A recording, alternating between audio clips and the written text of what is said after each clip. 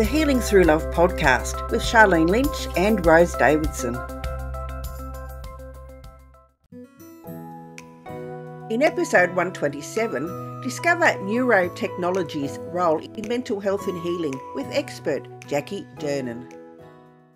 And I know that for me to address the sexual abuse, it was when I realized what it was when I was older. It definitely wasn't something that I was going to talk about at home or in my home country because shame came up so much. It was like, oh my God, what would people say? What would people think of me? And there was no way. So for me, it was like you say, if you could do it again, you'd go to a retreat. I went to Australia.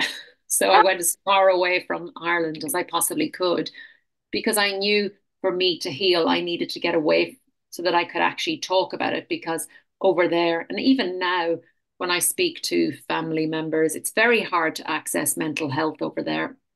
Whereas here, you can go to your doctor and get a mental health plan. So I knew moving away was something that I needed to do to start talking about it and also to start. Welcome to another episode of Healing Through Love. Each week, we share ideas, experiences, and resources to increase the awareness of domestic and family violence and to empower survivors to grow and thrive.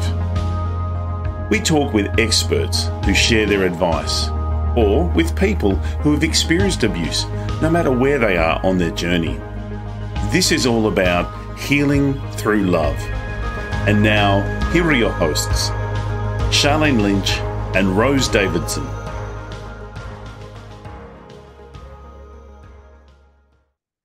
Hello and welcome to the Healing Through Love podcast, a space where stories of strength, resilience and transformation unfold. I'm your host, Charlene Lynch, and I'm honoured to be your guide on this journey of empowerment and healing. Today we have a very special episode tailored just for you. Whether you're driving the car or sipping a cup of tea or simply taking a moment for yourself, I want you to know that you're in a safe place. Healing Through Love is more than a podcast. It's a community, a beacon of hope, a reminder that you are not alone. In this episode, we have a guest who will share their story that resonates at the core of our mission, a story that illuminates the power of love, resilience, and unwavering strength that lies within each and every one of us. So settle in and take a deep breath and let the healing journey begin. But before we dive into today's inspiring narrative, just a quick reminder that if you find value in our episodes, considering supporting us by subscribing, sharing, and leaving a review. Your engagement helps us reach the hearts and spread the message of healing with love. I'm so excited today. We have Jackie Durnin with us. Now, Jackie is a visionary founder of the Hinterland Health Retreat, a world-class rehabilitation facility that combines revolutionary neurotechnology, which we're going to dive in and find out about, with leading holistic therapies to offer a truly personalized and transformative experience. Her story is one of profound resilience and transformation, and after enduring trauma and sexual abuse, she has embarked on a journey to find the effective ways to manage stress, anxiety, and PTSD. This quest led her to become an EFT practitioner, so tapping practitioner, and a counsellor with over 15 years' experience working with both national and international, Australian and international rehabilitation centres, health retreats, and private practice. Driven by her passion for helping others to truly thrive. Welcome. Hello, Jackie. It's great to have you here. Thank you so much for having me. Oh, it's such a privilege and a pleasure. And wow, thank you so much for holding the space and being so vulnerable to have this conversation about your own healing journey and the outcome, which is this beautiful Hinterland retreat. So are you okay to have a little bit more of a conversation about your story, your journey? Sure. Yes, definitely. Yeah. So we have so many different varying degrees of abuse. Yeah. And for many of us, myself included, some of it goes unspoken about, and we hide it different ways. And in some cases, we don't even talk about it at all. Now, it's my understanding, Jackie, because we were talking before the show, that you've only just recently decided to come out and let people know the truth of it. Is that right? Yeah, so I've been in practice, I talk to my clients about it, but it's probably not something I have spoken to some friends, but it's not something I'm talking about, every day. Or if people are close to me, they are aware of it. But I felt part of this journey of launching this retreat space was really about talking about why it's even come to being. And why it's come to being is my own private and personal healing journey I've been on for many, many years, and all of the modalities I've experienced, all the things that have helped me.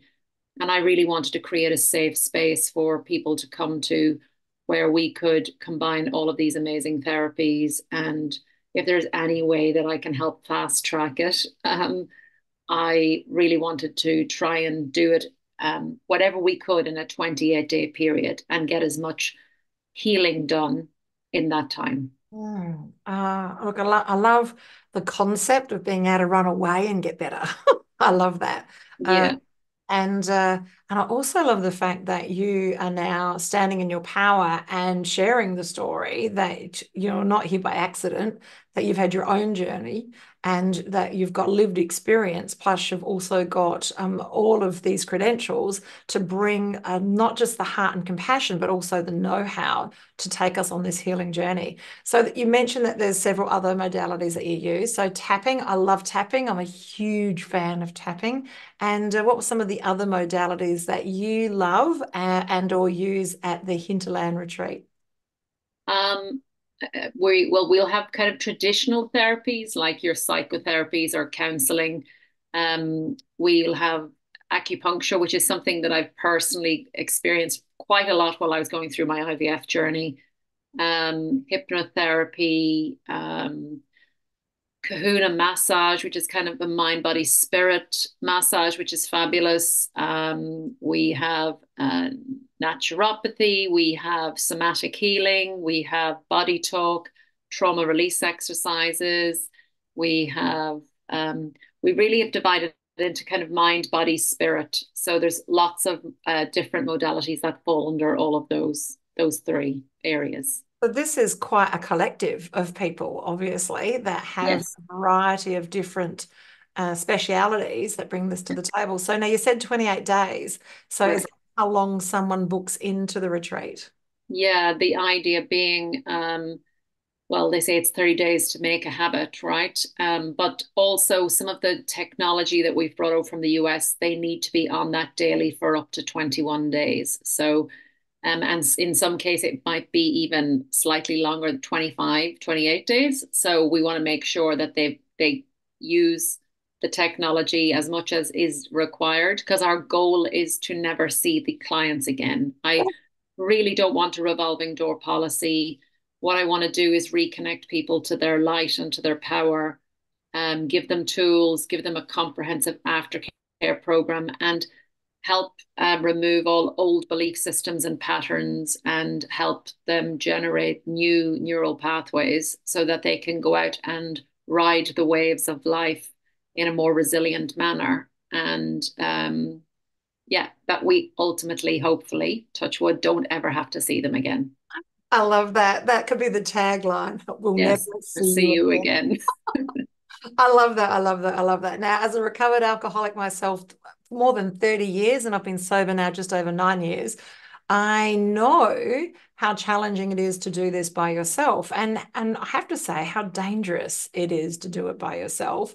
And I'm often asked in interviews, if you had to do it again, would you do it differently? And I'd say, yes, I would go to a retreat. I would go to a location where specialists knew what they were talking about and could guide me through the process because it is uncomfortable. And so I love that you offer this and that the retreat is 28 days. So there must have been quite a journey from your personal experience and your awakening that you needed to have some changes in your life. And then did you have your own personal addiction challenges as well? um, I didn't, well, I say, I wouldn't say I was addicted to alcohol. I think when I got into alcohol in my teen years, alcohol was something like the Irish do really well with alcohol, right? So I did really well with alcohol in my teen and early 20s, but what became really apparent when I was out is if I got to a certain level of drunkenness, I was the sad drunk because I had a lot of trauma inside me. But as an 18 or a girl in my early 20s, I didn't connect those dots then. I just thought, oh, I was crying because, the boy didn't notice me or whatever it was. I had a story, but in hindsight, it was obvious that there was just quite a lot of trauma that had built up. And, the truth comes out when you have alcohol in your system. Mm. So I find now that I drink alcohol, but I don't drink that much. I would have the odd glass of alcohol, but no, there were not really addiction issues for me. I was more of an avoidant, I'd say. In Mm. I just tried to avoid emotionally what was going on. But I think it took me a while to connect the dots and actually recognize that when I was being triggered in my present life, it was because of trauma in my past. Mm. Um, So much in that. Where to start? So, well, look, let's just talk about Irish for a second because I'm Irish, you're Irish. Is that we do funerals completely different than the rest of the world. Everyone gets drunk. It's like a party. yeah, It's not a funeral, and yeah, that sort of gives you an indication for those of you who aren't Irish as to how much alcohol is part of the culture. It's just yeah. inculcated on a cellular level. How much of the experience that you went through do you think is family patterns repeating? Do you feel that this was all yours to bear this time around, or do you feel that you're unpacking in your healing journey some of the family patterns? I would say it's probably a combination, but I think also Ireland as a country. So I think as my country of origin, if I think about it, there's a lot of stuff coming to the surface now about abuse. Whether it's the abuse in the church or abuse in the Magdalene laundries. There was a lot of stuff. We lived in a culture of the Irish don't speak about things a lot. That we don't speak about our emotions. We don't speak about things that we see that we think aren't right. It's just very much, let's just not talk about that. So I feel for me, this is very much about almost, it's not just family. It feels like a change in the people from my country. Do you know what I mean? Because I think a lot of people are waking up and they don't want to do that anymore. They want to have open conversations. They want to have those uncomfortable conversations. They want to not be ashamed, not be afraid of judgment. But I think that's an era that maybe my parents and my grandparents lived in. You didn't want people to hear something about your family and I know that for me to address the sexual abuse, it was when I realized what it was when I was older, it definitely wasn't something that I was going to talk about at home or in my home country because shame came up so much. It was Mm. like, oh my God, what would people say? What would people think of me? And there was no way. So for me, it was like you say, if you could do it again, you'd go to a retreat. I went to Australia. So I went as far away from Ireland as I possibly could because I knew for me to heal, I needed to get away so that I could actually talk about it. Because over there, and even now, when I speak to family members, it's very hard to access mental health over there. Whereas here, you can go to your doctor and get a mental health plan. So I knew moving away was something that I needed to do to start talking about it and also to start healing. And then my visits back are my way to test if there's any triggers remaining, if there's anything else that I need to look into. I love it. I love it. My tests are when I catch up with my family. Okay. I love them dearly, yes. And if there's any triggers, that's when it's going to come up. I love this. So one member of my family was my grandpa and my grandma, one was Protestant, one was Catholic. So they had to get out of town pretty quickly. And so that's when they came to Australia. So yeah. And whether it's, first generation, second generation, these patterns of behavior, they're in us, and they're in our behaviors, and they're in what we see in the environment that we grow up. And this not speaking about things is it's not just from Ireland. It's an epidemic around the world, is not having the conversation. So how bravely you are to stand up and say, this is what's happened to me, and now I've gone through a healing process, and now I offer this healing to others. So wow, this is really shifting the frequency of the planet by having these conversations. I love this. So now I have to ask you, what is your favorite modality? Is it EFT? Is it tapping? I have a very strong soft spot for tapping, purely because the experience I had with it. When I first heard about it, my friend said, "Did you hear about this modality? You tap on your face. It's great for depression, anxiety, addiction, physical pain." And I thought, what a crock, as if. And then I went on a weekend workshop and I felt so different. And then, in an effort to fix me because I felt so broken, I decided to become a practitioner with zero intention of being, I didn't want to do it on anybody else. I just wanted to know what a practitioner knew, because clearly I would need that level of training to heal me. But through that process, as I worked with others, I started just seeing the light come back on in people's eyes. I saw them reconnecting to their true power, to themselves. And that's such a beautiful thing to witness as a practitioner. And on some level, it can be quite addictive. And so I would have a very strong soft spot for that. I also do love kahuna massage. I had some beautiful, almost spiritual experiences in kahuna massage, and where I would just feel the need to cry or laugh or scream, because that energy was in my body. But yeah, there's so many beautiful modalities, and I just say to people, be curious, and even if it sounds wishy-washy or completely out there, just go and have an experience. I was talking to someone and they said, "Oh, I went to this thing and they put crystals on me," and I was like, "What the?" But it's not about it's more about how do you feel at the end. Like, even if they put crystals on the top of your head, at the end of the day, if you feel significantly different and you feel a shift, that is the most important thing. Absolutely. It's the shift. I love it. I equally became a holistic psychologist because I felt, I need a lot of help. Best I fix it myself. And I lasted probably 6 months as a therapist, realizing, I'm actually not cut out for this. Yeah. I love to be in the proximity of other wellness practitioners. I love the way they think. I love their empathy, their sympathy, and their compassion, and their ability to hold the space for others so that they can actually evolve. I just love, love, love it. And that's why I love working with them.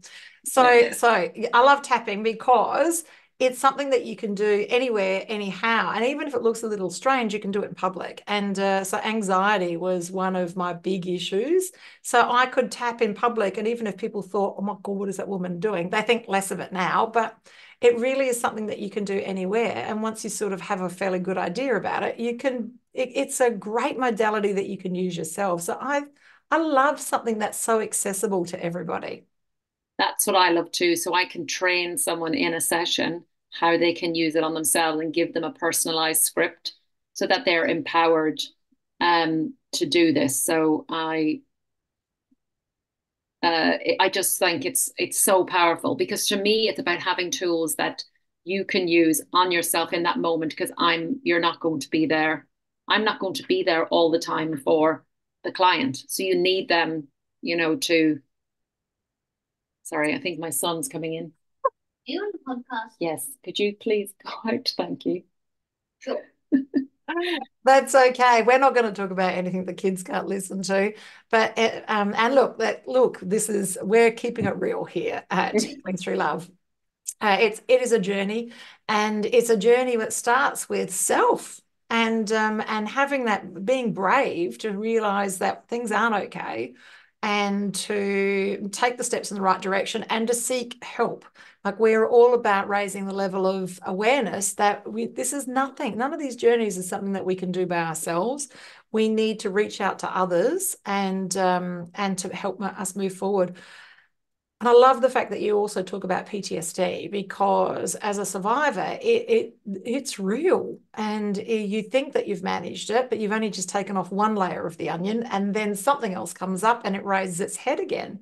So, and I love the fact that you offer this 28-day program, because it's something that you need to get to the bottom of. You need to take all the layers apart, have a close look at it, and then restructure so that you can move forward more powerfully. I love that. Yeah. Now, what? I just think from a PTSD perspective, I had in my early 20s experiences of going to the doctor for pap smears and um, them not being aware that I was sexually abused. And it was just so traumatic to have a pap smear with a doctor, and their bedside manner would be, they just wanted this done and dusted. And they would be calling me difficult or whatever. And yeah, that was very interesting experience. And I just had to go to therapy basically to work through that and be okay with having procedures and, it not being triggering me back to my childhood and my trauma. Absolutely. So what I love seeing is that there's so much more trauma informed, and that it's now a conversation that we're having, and now we're talking in any way, shape or form where you could be triggered, that they have some level of understanding about what's happening so that they can point you in the right direction. Even if they can't fix it themselves, they can at least point you in the right direction. Even if it's handing you a pamphlet or backing off and seeing that there's another way to get the job done. I love it. Now I've got to ask, why the hinterland? Why the hinterland? Well, I I'm from the Sunshine Coast, and there's some beautiful hinterland up here. But when we were looking for a retreat, we visited many, many properties, and we kept getting drawn into the Sunshine Coast hinterland. And I do personally believe that this property actually chose us. It feels like the moment you step on the land feels incredibly healing. So I feel that also plays a part when people come here. It's not just about the modalities, it's them reconnecting to the land, reconnecting with nature. And that in itself is going to have huge healing benefits for people who come to the retreat. Yep, absolutely. I feel the same way. In Adelaide, here, my local town, we have a property that has been physically tuned to the frequency of human healing. So just being on the property, they can measure it too. So just being on the property can shift your frequency into that space of healing. So yeah, absolutely, positively. And most places that have this frequency are attuned to it already. Like there's a reason where the ley lines are, where the energy fields are, all of this stuff. And an energy ecologist can actually measure it and just give you some ideas about how you can actually increase that and contain it, basically. It's absolutely fascinating. I believe 100% in frequency. And when we raise our frequency, it lifts us up to a different level where we can heal at the speed of love. Absolutely. I love it. This is fascinating. So now, how long has the Hinterland Retreat been going for? Well, we're opening the doors the end of November, so it's getting to the exciting days of the countdown till we're open. At the moment, you can go online. We have a wait list, so you can sign up to the wait list. And yeah, I'm really looking forward to opening the doors. It'll only be 6 people at a time that go through, because we really want to tailor it around the individual that's there. And like I said, put everything we possibly can into their 28-day program to ensure their success. I love it. Now, we have a great machine coming from the US that has a lot of frequencies in it, actually. Very helpful with depression, anxiety, addictions. They have some great case studies coming out of the US. Unfortunately for us at the moment, these technologies are not available outside of the US. So I'm really excited that we're able to bring them to Australia, and this combination is not available anywhere in the world. So it's very, very exciting. I love it. And the links are in the show notes and also in the show description so that you can lean in and have a closer look. Now, I suppose my question is, what about the rest of us that just want a little holiday? Can we come for that? Not at this stage. We're not doing any mini breaks, but who knows? Like, the way I look at it is technology is going to be advancing. Right now, you need to be on these technologies for 21 days minimum. who knows what, like next year or even the year after. We've seen how iPhones have changed quite dramatically and quite quickly over the years. And I just see this technology is going to evolve, and it'll be just really interesting to watch this space. Having personally experienced all of these technologies, it's amazing how you feel when you come off. I wanted things where you noticed a shift in your system. And we have this amazing meditation chair that 10 minutes in that chair is the equivalent to you meditating for a year. So Oh, it forces you into a very deep theta state. And they're working with Ukrainian soldiers on the front line, traumatized kids in the Ukraine.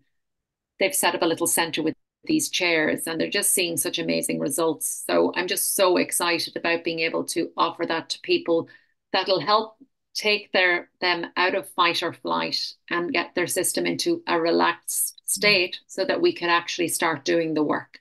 Because a lot of people have probably been in that fight or flight for maybe all their life, or even a large portion of their life. So to be able to use technology to help us get them out of that fight or flight mode and into a more relax their nervous system, and then we can get in there and do the work and really help people transform. I love this. So who is your avatar? Who is your perfect audience? Who are you marketing this Hinterland retreat to? I think we're marketing to anybody who it's like anyone who's depressed, anxious, addicted, anybody who wants a health reset. So you may have health issues and you want to come where we'll be giving you IVs, beautiful organic food that is suited to your genetic makeup, mind, body, spirit sessions. Yeah, it's basically anybody who's seeking a change. They want to do things differently. They don't want to do that way of being anymore. They want to do something new. I love it. And if you get a smaller retreat that's not quite 28 days, I'm in. I love it. I love it. I love it. I'll find a reason to be there. Yeah. It sounds Well, absolutely delicious. yeah, well, we're looking at doing 14 days also, but 28 days, we want to just make sure that people are getting, like I say, they're getting what they need and that they don't have to come back. Oh, I love it. This has been amazing. I've got so many more questions to ask you, and I'm sure our audience do too. So follow the links in the show notes and in the show description and reach out to Jackie and have a beautiful conversation. If you're listening today and you are a survivor of family and or domestic violence, then have a look on our website, Healing Through Love. We hold Pamper Days, which looks like day spa on steroids, where you can have a facial, your hair done, your makeup done, you can have your bars done, chakra aligning, all of those things. All free for you in your local area. We have them locally here in Adelaide, also in New South Wales. And I'm so excited to say that now Healing Through Love has gone global. So we have these beautiful Pamper Days located all over the world. So contact us with Healing Through Love. We'll point you in the right direction. If you're listening today and you're a practitioner, please reach out to us if you've got a heart for change. And if you'd like to hold the frequency for others to heal, we're looking for practitioners in your local area for these beautiful Pamper Days as well. Wow, it's so great to have a chat with you, Jackie. I'm looking forward to myself booking in. Hopefully you'll get it down to 14 days by 2025. I can sneak out of the office for 2 weeks. I'm sure no one will even notice I'm gone. In closing, Jackie, what are your words of wisdom to share with our audience today? I think my words of wisdom would be to don't be afraid to reach out and talk to someone. And if your first experience with a practitioner is not good, that does not mean that you should give up. You will keep going. Find someone that suits you and someone that you can talk to, because it's so worth the reward. Like, it's so worth lightening that load and processing that trauma. You'll feel 10 times better for it. So yeah, reach out, talk. It's not as scary as you think it's going to be. I love that. I love that. Thank you so much, Jackie, for gracing us with your presence and enlightening us on this beautiful opportunity at the Hinterland Retreat. It's a goodbye from me and a goodbye from Jackie. Bye. Thank you for joining us for this episode of Healing Through Love. You can get further resources, see the show notes, or simply reach out to us via our website at htlaustralia.com. Thanks so much for joining us, and we look forward to your company next time on the Healing Through Love podcast.